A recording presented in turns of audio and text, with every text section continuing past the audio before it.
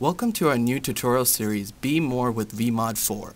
Today in our first release, we're going to take a look at some of the new and exciting grid editing enhancements we introduced with Visual MODFLOW Flex 4.0. Without further delay, let's go ahead and create a simple grid. As you can see right here, when creating a new grid, we can do it the traditional way by specifying the number of rows or columns, and Visual MODFLOW Flex would calculate the cell height and width for you.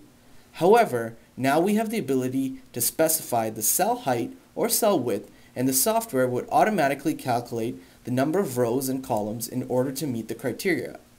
This gives us a lot more flexibility when creating our model grids to better fit our domains. Now we have full control over the grid cell size and specification during the initial grid creation. We also now have the ability to refine or coarsen our grid over a specified model area by fractions rather than being restricted to whole numbers. We can either do fractional refinement by rows, as we can see right here, with ratios such as 1:3 or 1:13, or we can do it by columns as well, with ratios of 1:23.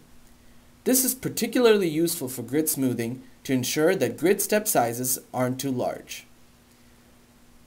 Hope you enjoyed that quick video tutorial, and stay tuned for more.